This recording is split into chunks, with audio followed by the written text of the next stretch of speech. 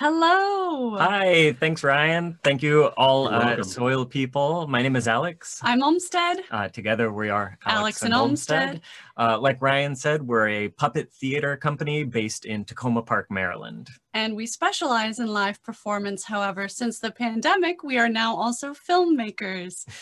We are friends with Ed Landa, as you know, wonderful soil scientist, and he brought us into this wonderful opportunity to create a puppet film inspired by soil.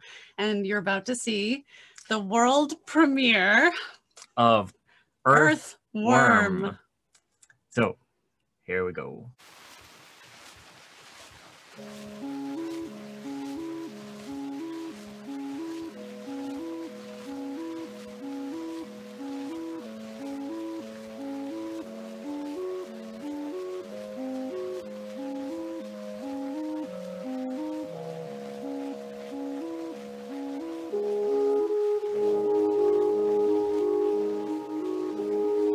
I once heard someone say that life on Earth exists because there are 6 inches of topsoil and it happens to rain.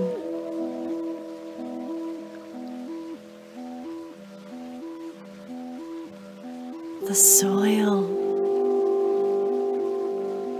the skin of the Earth, the critical source of terrestrial life as we know it.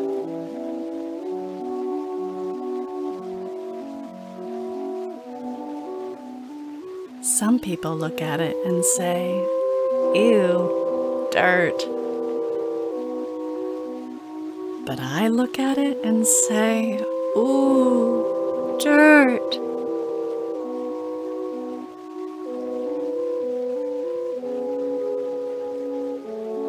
I love it so dearly.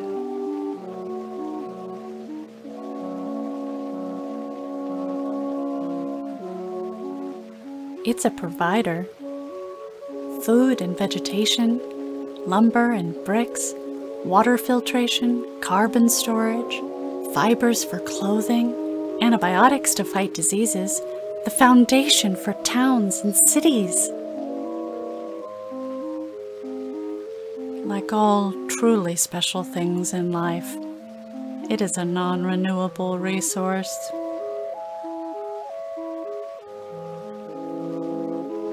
As an earthworm, I have a very special relationship with soil.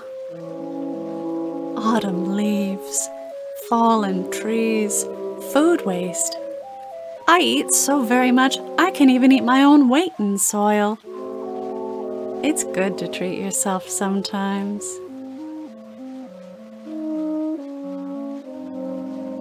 What I pass contains 10 times more nutrients than what I consume. Although this isn't a secret, saying it out loud still makes me blush.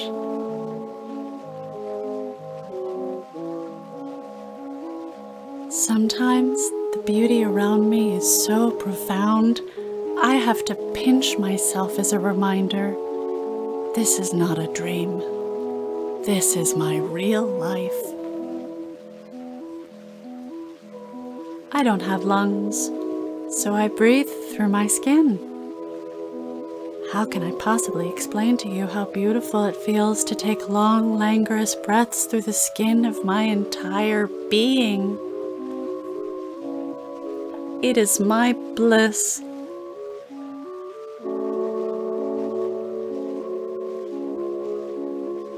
Many decomposing things provide to the soil. Someday, you will be useful in this way too.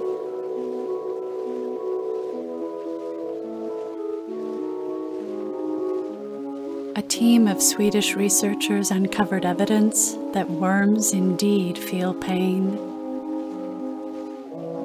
But I could have told you that. Just because I'm a romantic doesn't mean I don't feel scared sometimes. Other times, I look around me and wonder, how did I get so lucky?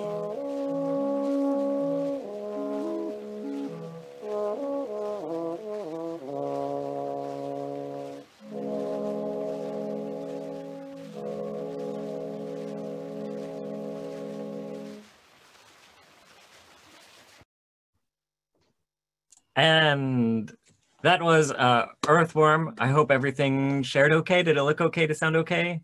Yeah, that was great, guys. I loved it. It was a very interesting way to do puppet work and kind of talk to our cause. So that was awesome. Thank you for that. Absolutely, our pleasure. And are we doing Q&A now, or are we jumping into something else? I believe we're done with speakers, but I'll let George kind of MC the rest of this thing. So. Sounds good, thanks. Yeah, thank you, Alex and Olmsted. That's just amazing. Thank you for sharing that, and that's wonderful work. And it's just this is what a story about earthworms, and the way you presented it was just it was perfect. Your personal, giving that anthropogenic perspective to things that we don't usually do, and I think it's important to do that because it puts us in their skin, in the earthworm skin in this case. So thank you. Yeah, we're going to start with our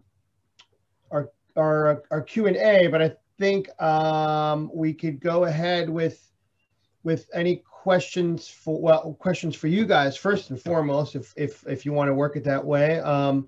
Questions just start coming in, and we're going to be fielding those questions out. So just stand by and let's get to some questions. Thank you guys so much, and we can't wait to see your next performance. Oh, thank you. A little hint of what that might be. We actually have another piece that's premiering tonight as part of the Coney Island Puppet Slam. I believe if you go to coneyisland.com/puppets, they're having a free slam tonight, and we have another piece in that. I'm also going to drop a link to the video you just saw. I know sometimes when you share over Zoom, things can get a little wonky. So if you want to watch it later, you can check it out at that link. I saw a question from Peggy Smith LaBeouf asking, was the worm real? Great question. Great question. In fact, no, it was a puppet. That's why there were the little rods sticking out of it. It may have looked like we were poking a worm. Yes, and I have the surface right here so that we can demonstrate the movement a little bit more clearly. So when we were thinking about this project and thinking, okay, well, who's sort of the audience surrogate for the piece? Who's the main character that we're following? We of course had to get a worm, because of course they live in soil, they eat soil, they make soil. It's amazing. So when we were thinking about, well, how are we going to make a worm puppet? I first thought, okay, well, I'm gonna carve one out of like a wax-based clay, like Monster clay or Chavant clay, and then do a plaster casting of that, a 2-part plaster mold. Then we can create an armature for that and fill it with a silicone rubber that's tinted the right thing. And then I thought, oh, you can buy a fishing lure, and it's already rubber. So we bought a pack of fishing lures.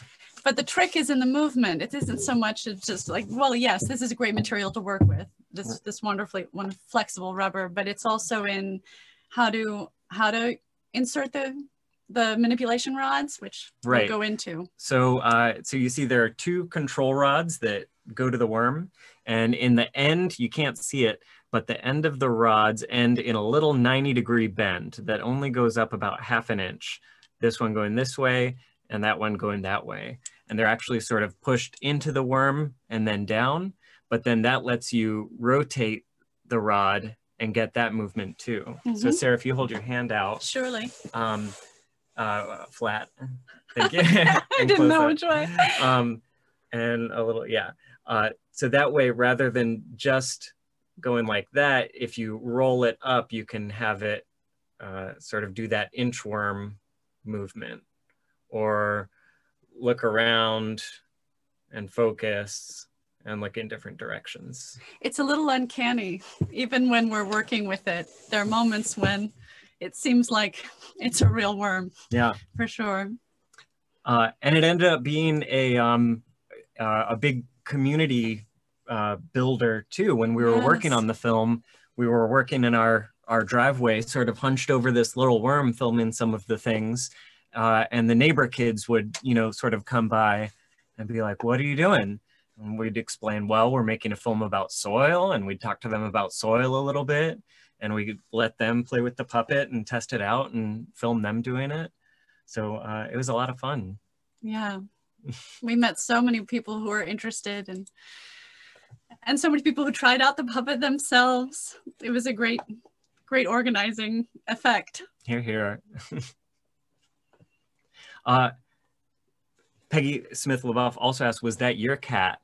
No, our cat is Clementine. She's an orange cat, but she was an outdoor cat at one point.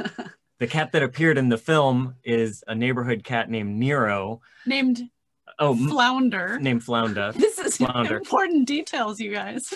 Thank you. And Flounder got very interested in the worm.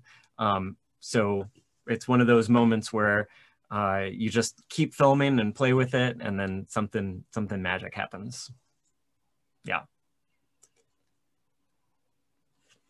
That's just fantastic. Could we just a little bit more background on I mean, what got you started in wanting to use art for ecology's sake, for sustainability's sake, conservation? Yeah, I think definitely this symposium is sort of the most directly, let's use art to talk about ecology. But what really got us interested in sort of using objects to tell stories, we met on a show about 10 years ago. We're also just regular theater actors, and we got cast in a show that involved a lot of puppetry.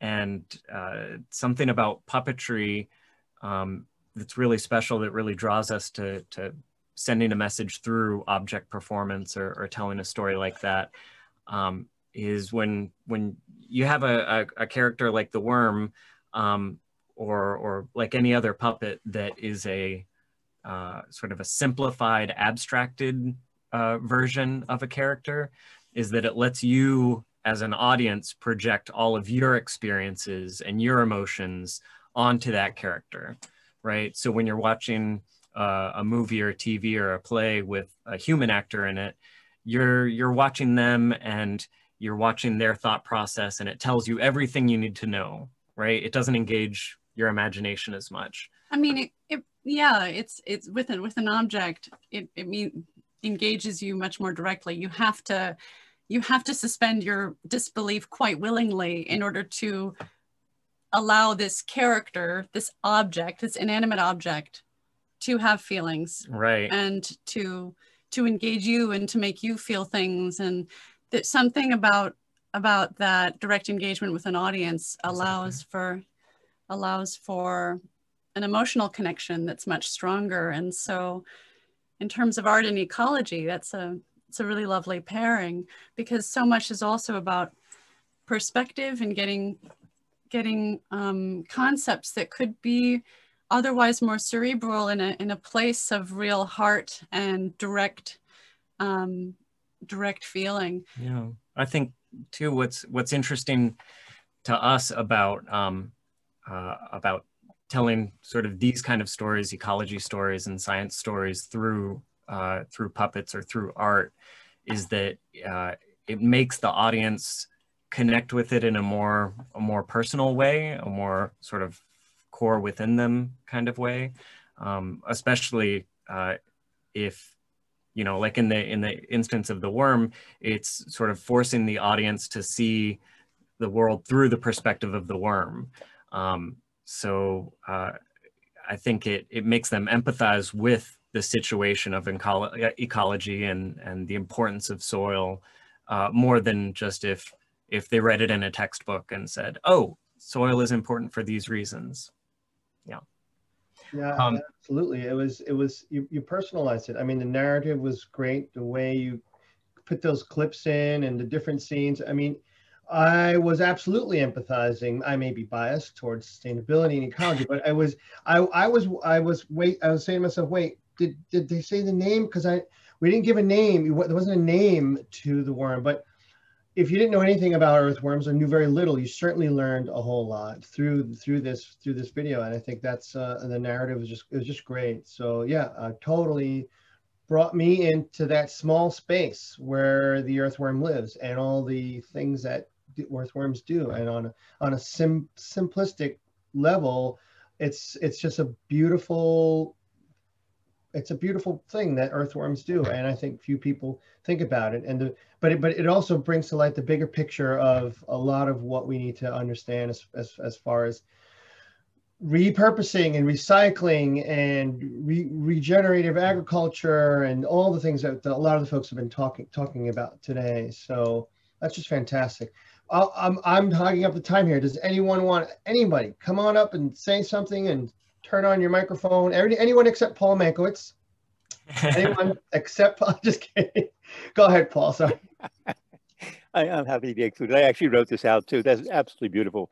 I'm hoping that you can build the 5 loving hearts and 500 million years of learning evolutionary history into your narrative. Anyway, it's just a beautiful thing. The earthworm has literally sculpted the soil since it's been here. Actually, if the plants made the soil, the earthworm has been thinking about it for something like 80 million years before the plants emerged. That's a great point. I love that. Actually, if you look really closely, the 5 loving hearts were built into it. We had to use a Maryland State Arts Council grant to build working hearts. They're functional. It's just beautiful. Thanks. Thank you, Paul.